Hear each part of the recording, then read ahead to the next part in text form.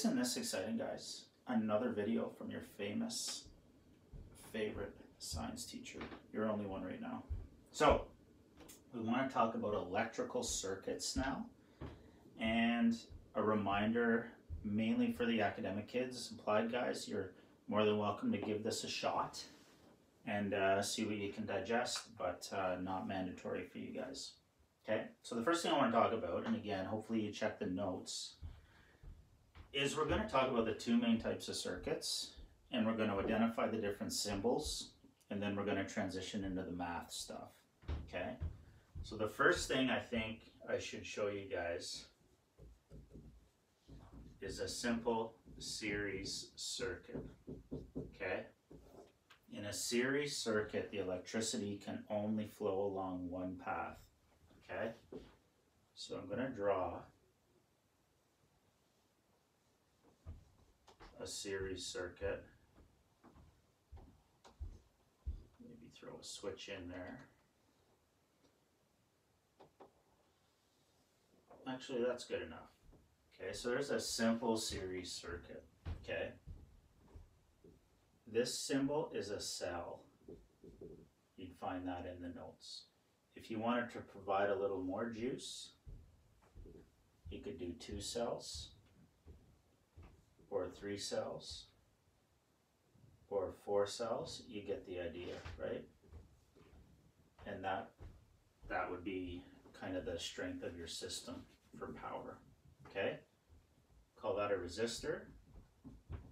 It restricts the flow of electricity.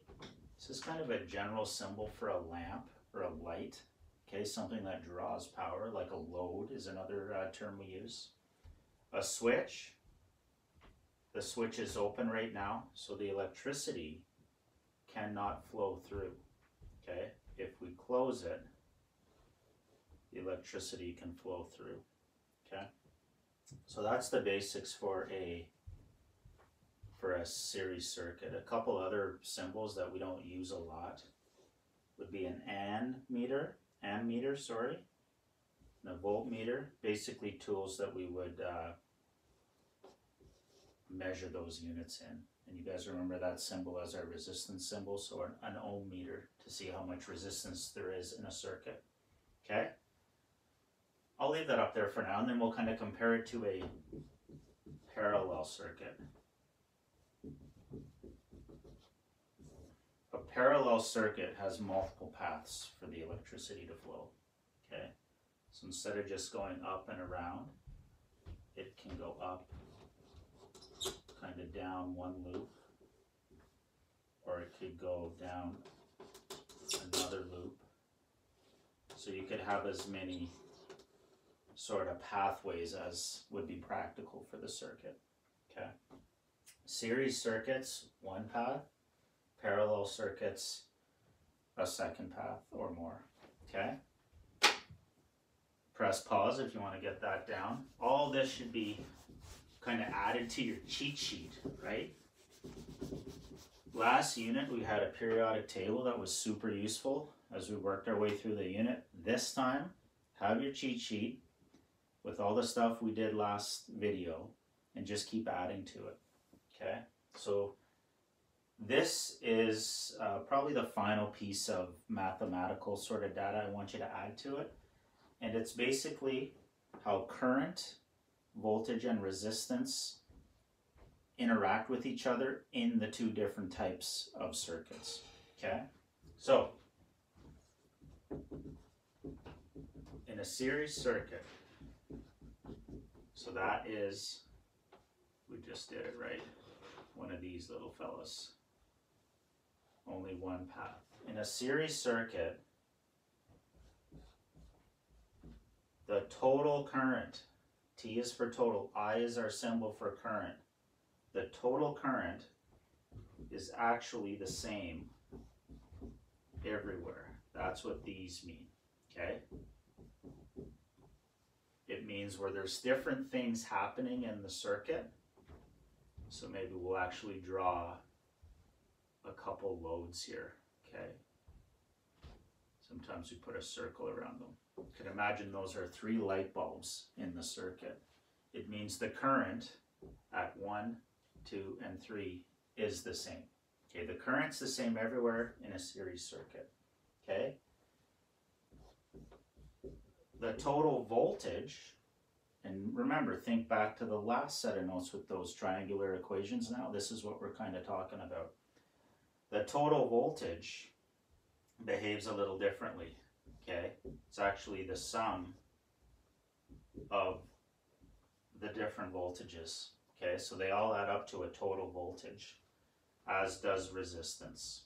Okay, R1 plus R2 plus R3. So that's the behavior of those major components in a series circuit. Okay, parallel is a little different.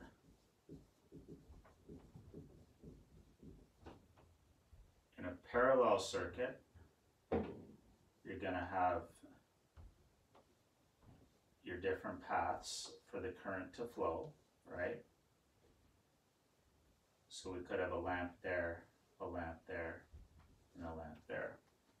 Now this is interesting because we see these types of circuits in our houses, right? And hopefully you've picked up on the fact that in a series circuit, if you want one thing on, everything has to be on because the electricity flows through the one path only. In this room I'm in, for instance, our small little basement living room, I've got the lights on right now, but the TV's off at the far end. I'm pointing at something you can't see, okay? Got the tailgater hooked up there and a couple different things my kids play with. But the point is, some things can be on and some things can be off. So we're definitely looking at parallel circuits throughout this room, okay? Our current total in a parallel circuit is the addition of each individual current, okay? The voltage total is actually the same everywhere. And this last one I find is always super tricky with you guys. I'm going to put it on here though, and it might be like that one question you'd get maybe on a final exam to really challenge you. It's only tricky because it's a fraction relationship. So 1 over the resistance total was 1 over R1 plus 1 over R2 plus 1 over R3. And when you get to examples like that, my suggestion is still to sub in your data. You can convert fractions to real numbers. Sometimes they're easier to work with, okay? And go that route. And hopefully you guys have some experience with like cross multiplication to get rid of variables and stuff. Okay, but that's the main thing I wanted to cover right now, okay? So make sure you get all that down on your cheat sheet and hit pause because we're going to practice a few actual circuit examples now, okay?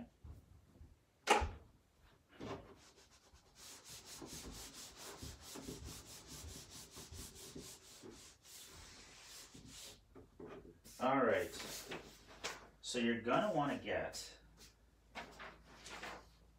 this worksheet ready to go, okay?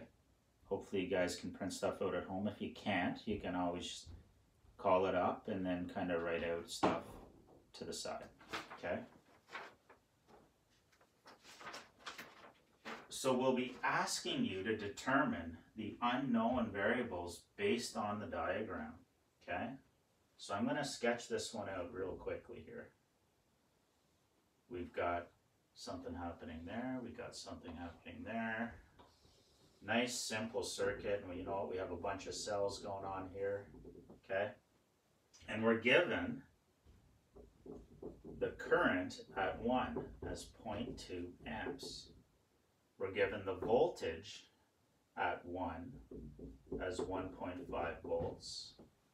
And the voltage at 2 is 1.2 volts.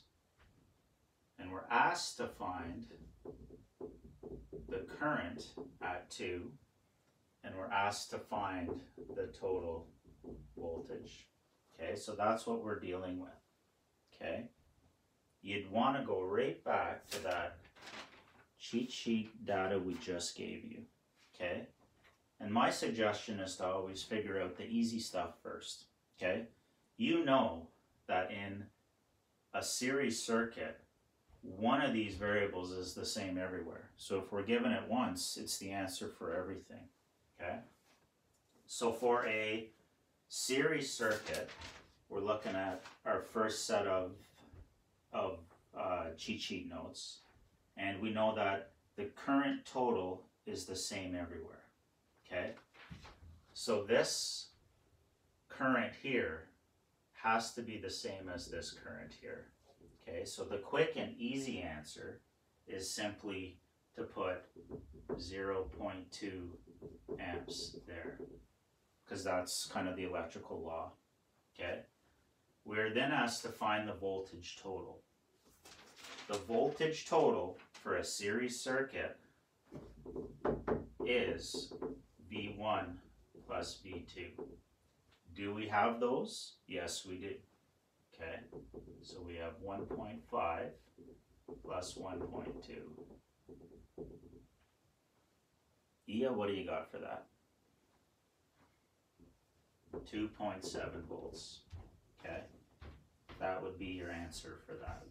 Okay, want to do one more example here just for fun? Sure. So the second one we'll set up.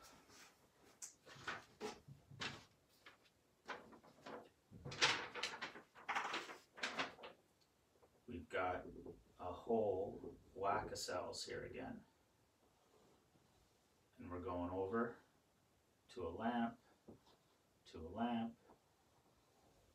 and that's it. So not too much more difficult, okay? Oh, I probably should have done a parallel circuit for you guys. I'll leave it for you as a challenge, okay? So what are we given here, and what are we not given? We're asked to find the current at 1. We're given, ooh, this is kind of messed up here. I'm going to try to write it a little more. I'm going to try to put the data closer to the points. Okay, anyways, that goes with that. Okay, we're given the current at 2 as 0.7 amps. We're given the voltage at 1 as 1.2 volts. We're not given the voltage at 2, I3. I don't see a little squiggly here, but let's add it so we're not confused. We're asked for a current at I3, and we're given a total voltage of 3 volts. Okay, so that's cool. Lots of information. Okay. The first thing I would suggest again is let's see what the easiest data is to set up. Okay, so we're dealing with a series circuit. So we're dealing with our first set of equations again. If we're given the current anywhere, then we're basically given the current everywhere. Okay? And we're given a current right here. I2 is 0.7 amps. If it's 0.7 amps there, it's 0.7 amps there, and it's 0.7 amps there. Okay, so there's the easy marks. Okay?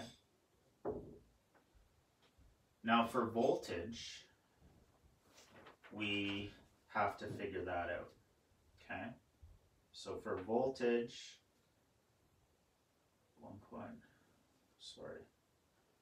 just thinking out loud here, guys. I've got 0.7. I'm given a total voltage. Oh, well again, let's just work through the steps I'm teaching you. For total voltage, we know that it's V1 plus V2 plus V3, right? If there's a V3, okay? We know our total voltage is 3 volts. We know our V1 is 1.2 volts, and our V2 we don't know. Okay. V2 is going to be R3 minus our 1.2. Got it? 1.8 volts. Okay. I think that's a good place to leave off for you guys. You got a lot to think about. Okay. Try it. The sequence of kind of events here again is have a nice thorough cheat sheet, understand Ohm's law, understand these relationships, and then it's basically like solving a puzzle. Okay, start with the easy stuff first and work your way through to the more complicated stuff. Okay, so the work that would be left for you is to try to complete this worksheet, see what you can come up with, and then next week we'll take up all the electricity math that was previously provided, okay, and then we'll transition into the more qualitative part of the unit, which is kind of fun, and you guys will research different ways we make electricity and prepare some sort of a presentation on one of them, okay? That's it for now. Thanks, guys.